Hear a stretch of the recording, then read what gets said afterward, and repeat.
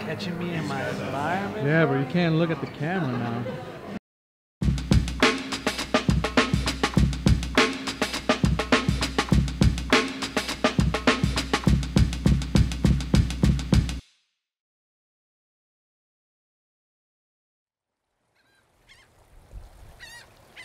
This is Milwaukee, a city that moves not as fast as New York, but not as slow as Honolulu.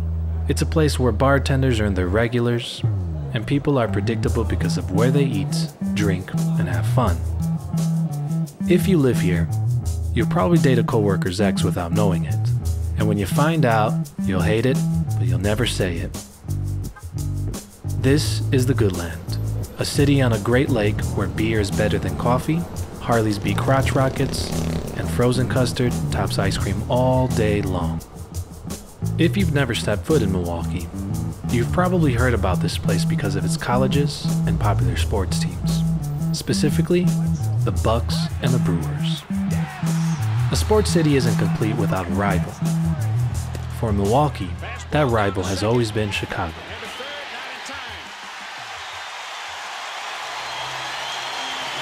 Cirillo and Guillen exchange words. Now Garner will come in. The umpires quickly interceding here. Boy, a lot of bad blood. Yeah. A lot of bad blood between these two ball clubs. Here we go. They're coming in. The managers are going at it. Yep. This rivalry goes beyond city limits. It's a statewide kind of thing. In the 1980s, Illinois sports fans bestowed a derogatory nickname to their worthy adversary. They call Wisconsinites Cheeseheads. Now, if you're into American football, you might recognize this nickname. The Green Bay Packers have legendary fans who proudly embrace their cheesehead status throughout the world. And when I say embrace, I mean really embrace. It was like a proclamation of sorts that recognized our Cheesehead hat as the official hat for the state of Wisconsin. Oh, there you go. Yeah. See? If you're going to explore Milwaukee sports history and your show happens to be about business, there's not a better person to interview than Ralph Bruno. He's the inventor of the Cheesehead hat, which is worn by Packer fans around the world. He's the owner of Foamation, a company that makes foam-oriented products. Their hats and wearables are sold in all 50 states and in more than 30 countries. And although the exact sales numbers aren't disclosed, it is said that if you took every Cheesehead hat sold and lined them up, they would stretch across the US and be making their way well into Hawaii. I know that it started with your mom's sofa. I was reupholstering my mom's couch for her. It was not in the worst shape, but it was just like it needed something. Okay, so I was reupholstering her mom's couch, but during that period of time, I was also going to be going to a Brewer game back in 1987. And so people from Illinois have been calling us Cheeseheads for a while. And so we were playing the White Sox. The Brewers were going to be playing the White Sox at County Stadium. And so it's like they were calling us Cheeseheads, and I thought, well, wouldn't it be cool to try to make something that was truly like a Cheesehead, something to wear, you know? Being that the couch cushion was taken care of, I still had the old piece of foam from hers. So I cut it in the shape of a triangle and added other cheese-type elements to it, like burnt holes in it with a wood burner, which my mom was yelling at me, take that outside. I had to go outside for that. And then put it and glued it all together and made it into the form of a wedge, and then spray painted it like a kind of a cheddar-y kind of color too. So it was like all cheeses rolled up into one. I'm a pretty quiet, shy kind of guy that I'm not even really built to wear a Cheesehead, really. So put it in the bag, go to the game. We're gonna be doing a little bit of tailgating outside of County Stadium. So we had Pabst Blue Ribbons out, and we had a few of those, and we were having a good time. And then it was time to go into the baseball game, and that's when I pulled the wedge out of the bag and put it on my head. And the guys that I were with were like, no. And it was kind of like a little mini scatter, They're gone. But we were walking in there and people were pointing at me and calling me a cheesehead. And I'm like, hey, yeah, right, it is. And so as this was going on, these guys are like, you know, what's Bruno doing? You know, he's making a fool of himself. But a girl comes running up to me and wants to try the hat on, you know. So it's like, here, yeah, sure, try it on. And she was enjoying it too. And, you know, then my buddies are like, well, wait. Okay, Bruno, give me that hat. It's my turn now to wear the cheesehead. So that's, you know, that's through the whole game that it just kept getting that kind of attention. You know, after that game, the wheels were just, you know, turning in my head about what can I do with this and what's the next step for that.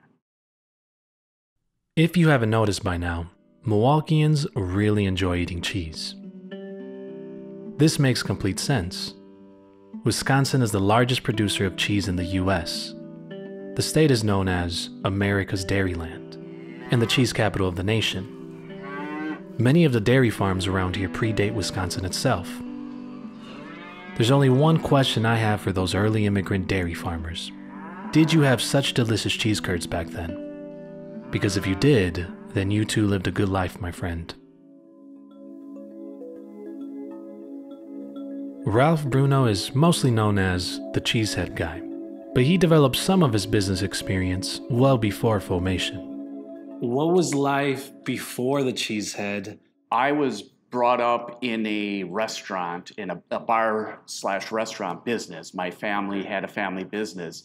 And my dad used to say to me that, you know, at the time I was working for somebody else. He goes, one of these days, you know, you'll find that you'd prefer to work for yourself versus somebody else. And I said, no, Dad, I'm real happy with putting my 8 hours in and coming home and then changing my clothes and going hanging out with my buddies. But through the process of transitioning and starting this other model and mold making business, I realized that I was kind of motivated into doing things. And then again, it wasn't for, like, when you say business, not the sense of making money. It was just like making something and doing something that gave you the reward of the money, but yet the customer was the reward. Getting a customer that was willing to, you know, pay you for what it is that you wanted to do, that was where the, you know, the true thrill comes into it.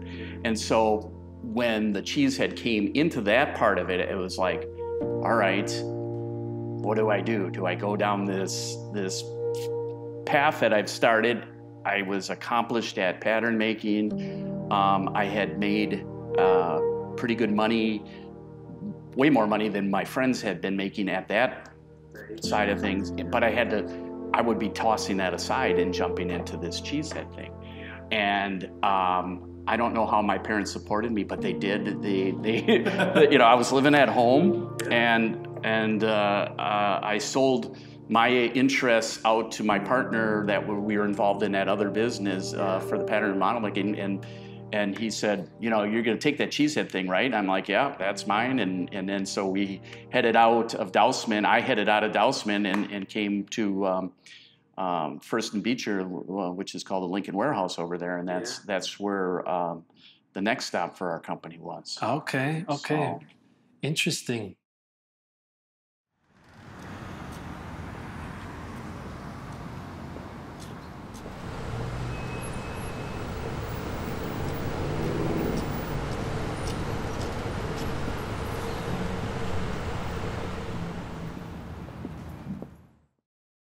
After you saw the popularity, what was your first initial step to make more, to like refine the same one, or what was your train of thought? So the first one was fabricated by hand by me that way, and I, you know, with my background in pattern making and model and mold making, I realized that to make these things by hand it didn't make sense that was, you know, for profit was not going to work. So it was, what are the processes that we could look at doing for making more of these? So I looked into a bunch of different versions and variations of it, and ironically I picked the hardest thing, which was to actually mold it out of, starting with the raw components, the liquids, and mixing the liquids and pouring it into a mold.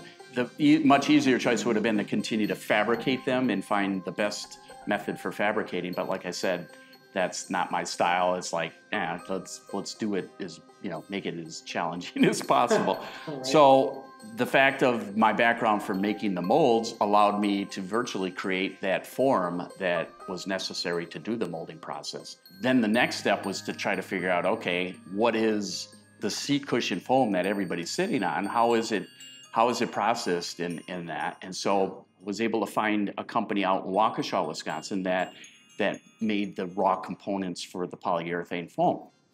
So called them on the phone and found my way through to a technician in the lab that, again, really had no business talking to me because I didn't know what I was talking about, but I said, hey, could you help me find this material? I'm looking to pour it into a mold and make some parts. And he said yes. And so he goes, do you have a mold? I said, I'll have one in a couple of days. So went back, built a mold, tried to make it look as much, used a lot of the geometry from the one that I had made and worn to the game. And a couple of days later, went into this company and spent a day in the lab with them, and we worked on the color, we worked on the density of the foam, and by the end of the day, he's gave me 2 5-gallon pails of this raw material, and I went back to the shop and got my drill press out and put a mixer in it, and went to there was a liquor store right down the street in Dousman. This was when we were in Dousman, Wisconsin, and got a bunch of cups and started mixing and pouring foam into a mold and making Cheeseheads. Milwaukee was also known as the machine shop of the world. This city was a hub for innovation during the industrial age. Local historian Thomas H. Faring argues that the Milwaukee of centuries ago compares to the Silicon Valley of today. I believe him too. Some of my biggest client projects have been for companies over 100 years old. 6 of the Fortune 500 companies have their roots firmly planted in this city. Quite a few of these native companies are still considered kings in their industries. Johnson Controls, Rockwell Automation, Joy Global, Briggs & Stratton, and Harley-Davidson, just to name a few. Do you feel that there's a different business culture in Milwaukee? I think there are some areas that there are other cities and other business climates that are kind of not lockstep, but very similar to what we have going on here. For me, it's been more of recognizing sizes of those businesses and companies that make it easier to relate to them. But I'll say this, though, that doesn't stop, my opinion, stop somebody from trying to associate or work with large corporations, because we work with one of the largest corporations in the world, which is the Packers in the NFL, and we're small potatoes, and so it can. But for the most part, it's easier, I think, to relate and understand other businesses that are very similar in size. Yeah. Even more so than what they actually do, I think that can be important, because so many of the same challenges that they have, we're all the same, like whether it's employees of a certain quantity or things like that. Those problems are very similar based on size. It's more mechanical than anything. Yeah.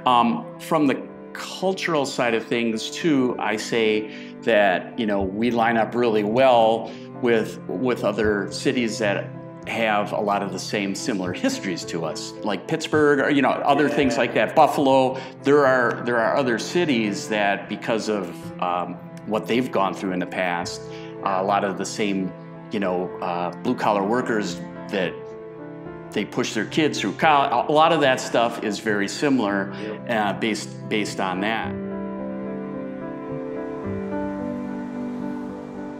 Over its lifetime, Milwaukee has dominated quite a few industries worldwide, and we're not talking about cheese anymore. Milwaukee once was the #1 leading leather producer in the world. The city single-handedly produced most of the leather boots, belts, and other products used by the military in both World Wars. And as if cows haven't already given enough, the booming meatpacking industry in the later half of the 1800s has also played a big role in shaping Milwaukee. If you drive from Milwaukee's airport to the downtown area, you're bound to see city street signs that read Layton Avenue and Plankington Avenue. Both are named after prominent meatpacking founders. The city of Cudahy was named after Patrick Cudahy, a meatpacking brand that might have earned its place in your fridge even today. So make sure you hug a cow next time you see one. I feel like in a lot of the articles that I read about you, even the interviews, a lot of people are amazed that the same guy who invented it is still the same guy who runs it after so many years, right? So could you explain some of that like decision process in your mind to, instead of being hands-off, to be hands-on? I never really considered myself to be a perfectionist, but people say that I am to some degree. And so letting other people do things that you're a part of can be challenging. Yeah. So I think I'll be honest and raise my hand and say I think that's a part of it is, it's I don't think I'm anywhere near a control freak, but yet I have visions in my head of something from start to finish, and I like it to go that way. And so as I'm getting older now and realize that I have to, we need other people in a lot of different ways in our life, but also that other people have great ideas. And now, within the last couple of years, because of this expansion, brought in a lot of people, both young and old, that have been so fruitful for me because they're stimulating me in so many different ways, and I've been able to hand over things to other people, and then I look at it and go, man, that's better than what I would have ever done or thought of. Right. So I think that's a learning process for us all that way. Well, thank you for saying that, being honest, first of all, because I suffer the exact same thing. I'm a very solo kind of a guy, so literally my company has been just one person show. A lot of things. I'm a programmer, which is very like solitary, and right now where I'm at in life it's challenging right now because I know if I want to grow beyond myself and something bigger than my own abilities, I have to trust people, but I also have to like find people that I trust. So I'm glad to hear that, even after so many years of business, that I would probably be the same. I'm a hands-on guy. I like to, oversee things and stuff like that. Yeah. What's your best advice to building a team and managing that as it scales? A lot of times it may be how well it's working may only live in your mind or in my mind thinking about this, right? And then so others are like, guy's a nut, he's nuts. So you got to be prepared and ready that people are thinking you don't have a chance to do what it is you're trying to do here.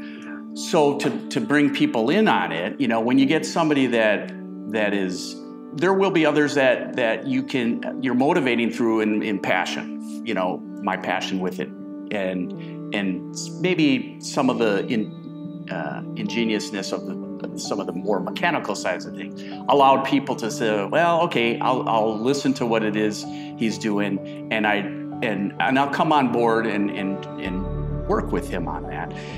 So don't look for a lot of support. I mean, you're gonna have to fend for yourself. Find friends and family that are willing to give you something in terms of assistance. Not saying financially, more so, hey, we're gonna go to Wisconsin State Fair. Can you give me a couple hours of your time and sell Cheeseheads over there or something like that? So building those friendships and team, I mean, I think it's got to start pretty early on, because doing everything yourself, it's impossible. You didn't think I'd forget to mention beer, did you? There is one nickname Milwaukeeans are particularly proud of, and that's being known as the beer capital of the world. Locals like to call their hometown Brew City, After all, the baseball team here is named the Milwaukee Brewers, and rightfully so. The city has been home to some of America's largest brewers throughout the nation's history, such as Pabst, Schlitz, Blatz, and Miller. You haven't really drunk beer socially until you drink beer with Milwaukee people. Beer culture is strong here, and they like it all. Pilsners, IPAs, stouts, porters, ambers, blondes, barrel-aged, and the list can go on and on and on. My favorite kind of beer? Stouts. They're dark, creamy, and oh so good. Is there anything in your personal life, specifically habits, disciplines, hobbies, that you feel have made a difference in the way you do business or in the success of your business? Yes, I think naiveness, and it's a kind of a cliche when you say naiveness was one of my best strengths. We have a lot of battle scars after 32 years of doing, so I got a lot of experience. Right. But that naiveness that you have, and what I mean, like, again, going into that banking world and not really knowing anything and asking those questions that people would be like, you're really going to, you're really going to ask that question? You're really going to? And you go ahead and you do these things, right. And then you walk out with things that people never thought would you get anybody to agree to, right? Yeah. Happen. And so, or you do something that everybody's either tried before and it hasn't worked, and you're going to say, well, I'm going to give it my try, even though so-and-so and everybody else says you can't be done. Yeah. And it's that classic where a red stop sign is a green light for me, during certain things like that. And so we've found some great successes out of overcoming some of those things that aren't very traditional in ways of doing things, creative thinking. Now, to the bad side of that is you start trying so many things, and now you got all these irons in the fire, and you're pulling one out, that's too hot, this one's cold, you got too many irons in the fire. So that's that balance, I think, about trying to move too quickly and do too many things at one time. Right now, we live in a world full of noise. Right, we're bombarded by so many messages and all these different things about who we should be, who we shouldn't, what's right, what's wrong. What would be your best advice to someone needing a little bit more confidence or courage in expressing who they really are and bringing that person to their business or to their career? Mm-hmm. I think we all want that, pat on the back kind of thing from what it is that we do. And I think that's a big part of, again, what motivates us to doing that. I think a lot of it is looking for it subconsciously, looking for those pats on the back, but to recognize those and get those, that feeling when you get those pat on the back, as that's, again, a kind of an indicator as you're heading in the right direction with things.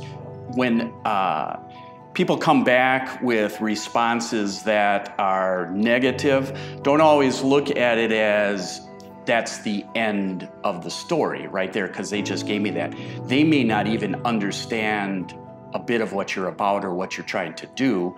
And so that's a default setting, is like, no, it's not gonna work, don't do that. So I always find listening to people's advice, I try to take as much of it as I can. Right. And don't be afraid to change directions too. Sometimes, I've gone down paths where I, have thought that this was the way to do something and the only way to do something. And I've given it a lot of time and effort. And then all of a sudden it's like, what, it really is time to get off that part of it and go into a different direction too, so.